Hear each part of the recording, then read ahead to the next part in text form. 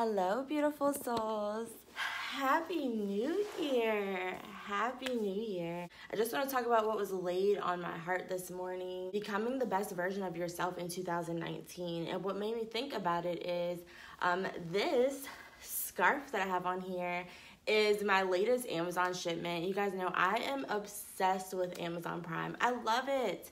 Anything that I can think of that I need, like a bottle or a sippy cup for Summer Lily or some teething cream or whatever, I literally can just press a button and it shows up at my door in 2 days, so I love it. But this is the Baby Catan baby wrap. I am so obsessed. Like, I love it so much. I wear scarves every single day, and this looks like a scarf, but it's really a baby carrier, which is amazing. And I love my Moby. My bestie Shanita bought me a Moby for my baby shower, and I love it so much. I love baby wearing. There's so many different benefits. You have to look it up, and it keeps Summer with me all the time.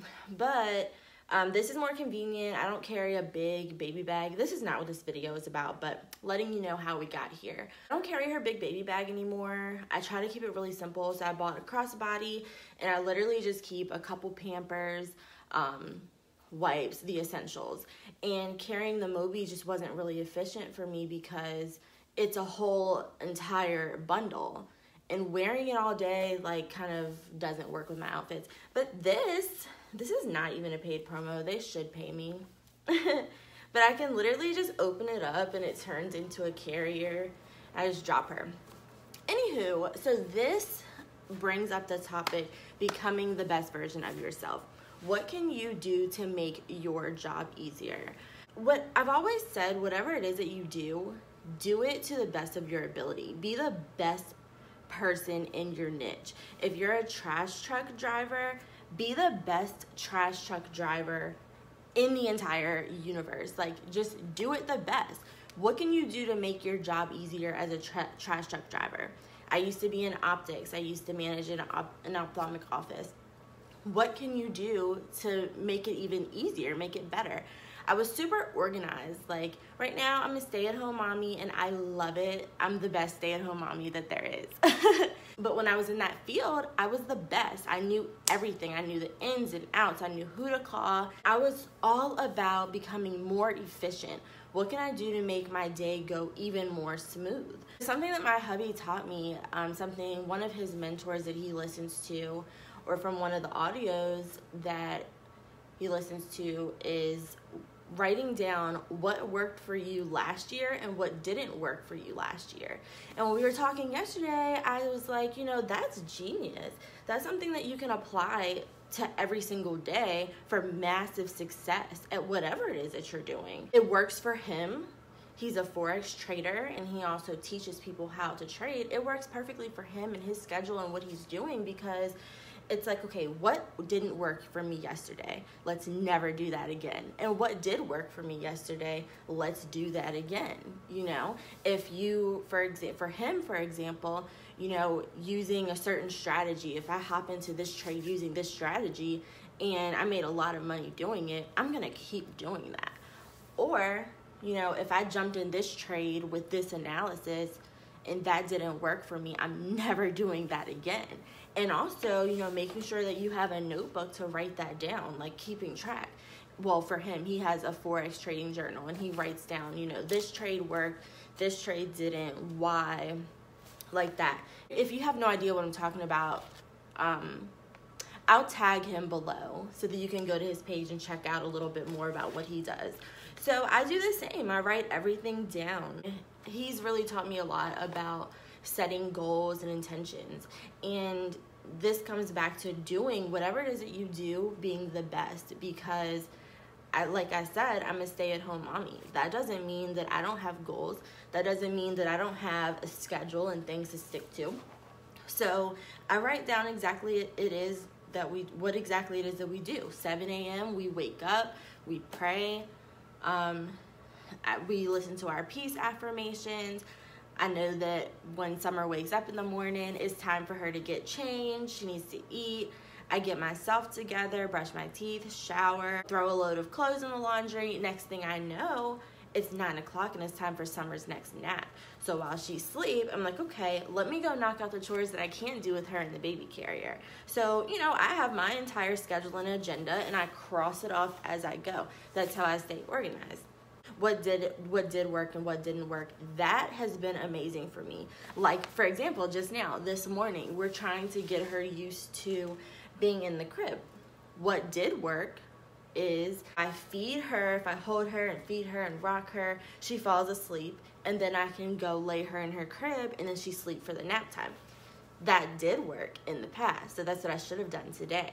But today, instead, because I wanted to do other things, I went and I put her in her crib, even though I knew she was going to be fussy, and I tried to do some other things. I played something on YouTube. Just put her in the crib with her little talking baby because I wanted to hurry up and get in the shower so that I could go to the store. Anyway, that didn't work, so I'll never do it again. And every day moving forward, I know that I have to feed her, rock her, and then put her in the crib. So that's a perfect example of what did and what didn't work. Just thinking about what can you do daily to improve? What can I do to improve daily? You know, write down your goals. Write down what do you need to work on. Do you need to work on being more positive? Write down what can I do to be more positive today? Do I know that as soon as I get up and I go out and I go through the drive-thru, the people in the drive-thru are gonna throw me off or they're gonna put me in a bad mood? What do I need to do so that they don't bother me in the drive-thru? Do I need to listen to peace affirmations instead of listening to Cardi B? I mean, that's something to think about. Make sure you're writing your goals. How are you writing your goals? A lot of people don't know how you should be writing your goals. Are you writing your goals, speaking them as if they've already happened with I am? I am is the most powerful phrase out there because you're a creator. You are the creator of your circumstances. You're a co-creator.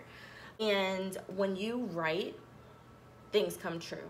When you speak it out loud, things come true. So, you know, if your goal is, I want to be a multimillionaire you want to be a multimillionaire. You just want to be rich. You want to have a lot of money. You need to speak, I am. You need to say, I am. And you need to have gratitude because gratitude is the seed for more, of course. So I am so happy and grateful now that I'm a multimillionaire. You need to set a date, you know. You need to set a date. So if you want to be a multimillionaire, when do you want to be a multimillionaire? March? Okay. March what? The 5th? Is that your birthday? You want that to be? You want that to be when you become a multimillionaire? So speak it. Say it out loud. Write it down. I am so happy and grateful now that I am a multimillionaire by March 5th, 2019, you know? So make sure you're being really intentional when writing your goals. And don't just say, I want to be, I wish that I was a multimillionaire, because that's not as effective. I'm all about working smarter, not harder, which is what this working smarter, not harder. This baby Catan is all about working smarter, not harder.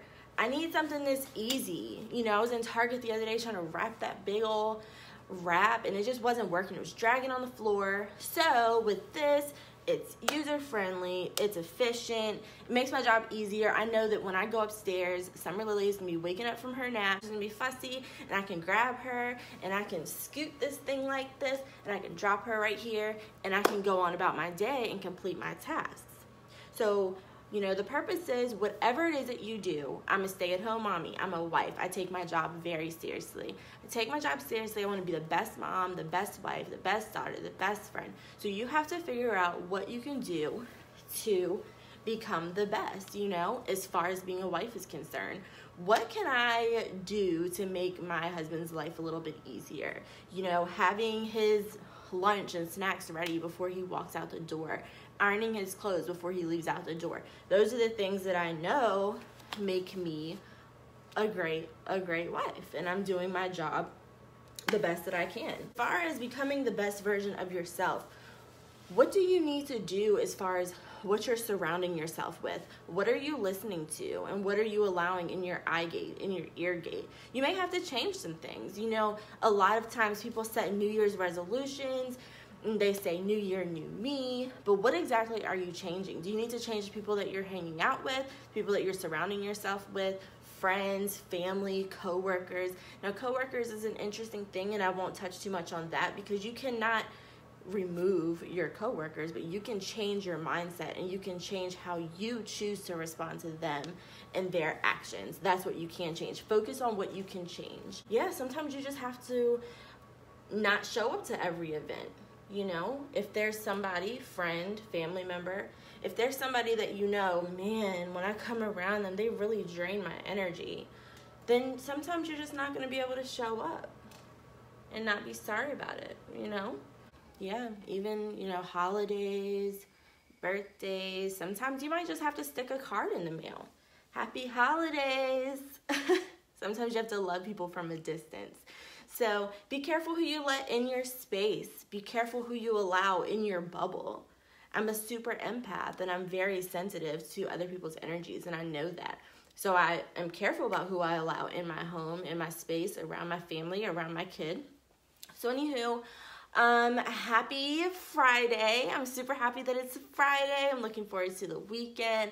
So as I close out of here, comment below one of your New Year's goals, your I am so happy and grateful now that I am as of date. I'm really curious to know what you guys have planned for this year. Also, if you are one of my new friends or this is your first time hearing from me, I'd love for you to turn the notifications on and follow me so you always know when I go live. Also, if you are new, my hubby and I have a YouTube channel, Our Royal Throne. You can find the link to that on my actual Facebook page. And anything else, let's be friends on Instagram. I'm looking for new Instagram friends. I want to follow new people, see what you guys are up to. Snapchat, all of that. So until next time, you guys have a beautiful day.